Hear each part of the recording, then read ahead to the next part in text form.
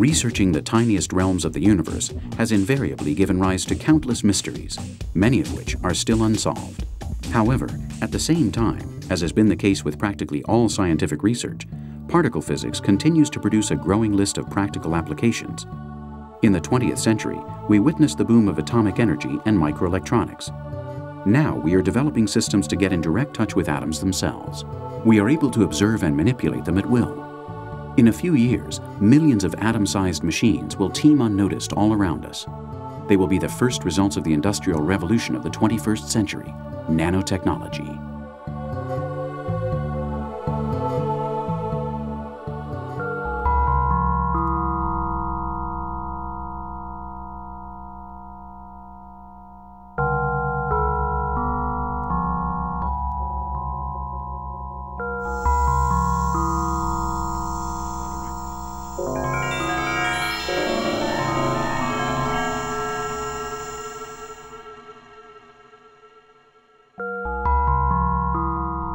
This small square surface has the capacity to store information equivalent to that of some 200,000 books containing 25 million pages.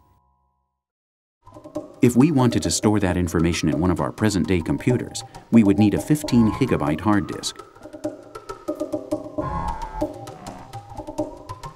But by 2005, this little stamp-sized device should do just fine.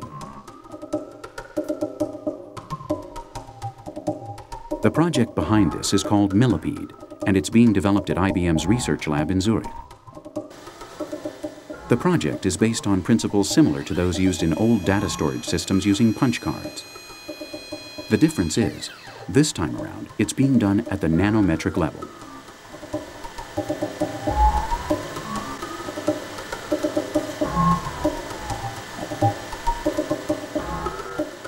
In the metric system, a nanometer is a billionth of a meter. Nanotechnology means working at the theoretical limits of miniaturization. Anywhere from 2 to 10 atoms fit into a nanometer.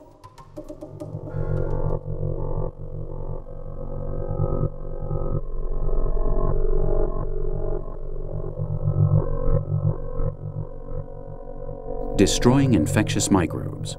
Locating cancerous cells and removing them one by one. Cleaning the environment by removing dangerous residue. Creating atom-sized supercomputers. There's hardly a human endeavor that would not be improved by the application of nanotechnology.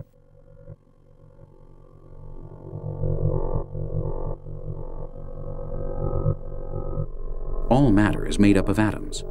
Once we are able to manipulate them, the possibilities in practically every area of human activity may be limitless. The main fields covered by nanotechnology is perhaps a little difficult to describe because nanotechnology has become so broad an endeavor, or a very broad interest. There are people working with nanoscale particles, that is particles with a dimension of the order of a nanometer or several nanometers. There are people working with nanometer-thick metal films and ceramic films. There are biologists working with bacterias, which they've learned to pattern on surfaces which have patterns on the order of several nanometers or tens of nanometers. It's really a tremendous opportunity, and so many scientists have become active in this area. And so biologists, chemists, engineers, material scientists, physicists have all had their contributions to this field. So there's many areas that people are interested in.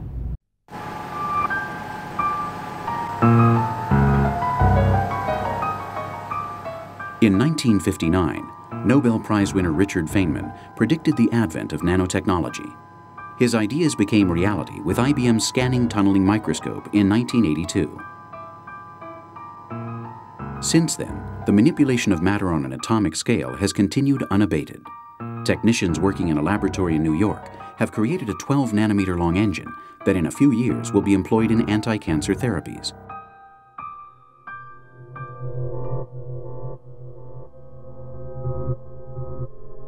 Scientists at the University of Basel are working on a nanometric-scaled biomechanical scanner designed to fight cancer cells from within tumors.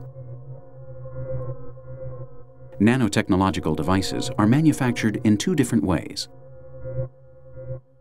One is known as the up-down approach.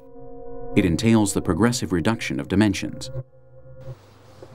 The second, called the down-up approach, uses the opposite process.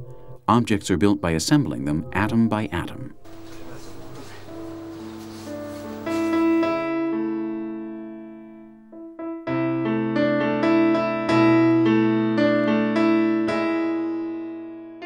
Working at the nanometric level is not easy. Atoms are extremely delicate, and despite all our progress, they continue to demonstrate a peculiar form of quantum rebellion. During the assembly stage, for example, an atom may split for unexplained reasons. It may be due to a slight variation in temperature or because of some undetected interaction with an invasive molecule.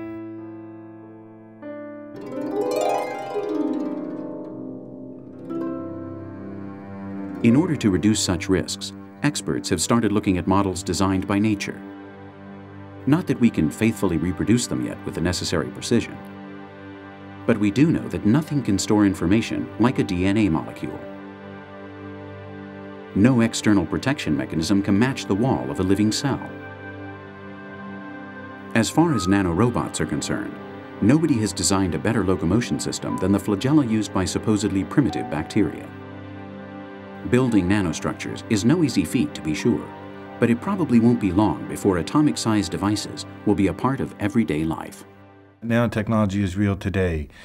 The new part of nanoscale science will take, depending on what you're talking about, 5, 10, maybe 20 years. I could imagine molecular electronics coming into existence maybe 15, 20 years from now.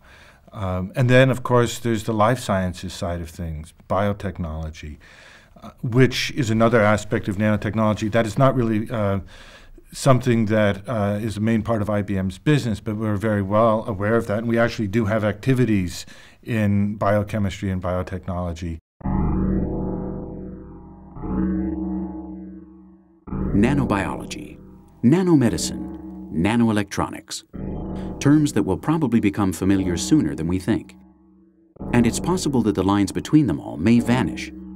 And in a not-so-far-off future, computers might be made of biological matter. They might even be able to repair themselves.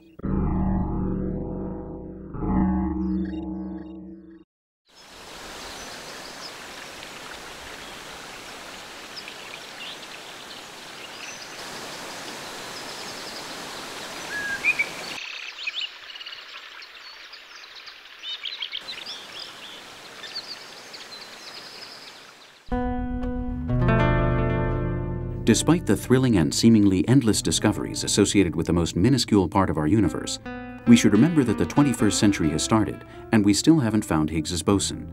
And of course, no one appears to be on the verge of announcing the key to the great unified theory of the universe, nor are we certain that there isn't something simpler than the standard model for particles and interactions. Quantum mechanics' exclusive postulates and Newton's laws are as unresolved today as they always have been, though they still seem to explain much of our world in their inimitable ways. The unusual realm of the microcosmos, it has changed our lives, and will continue to, even after the mysteries of the origin of everything have been revealed.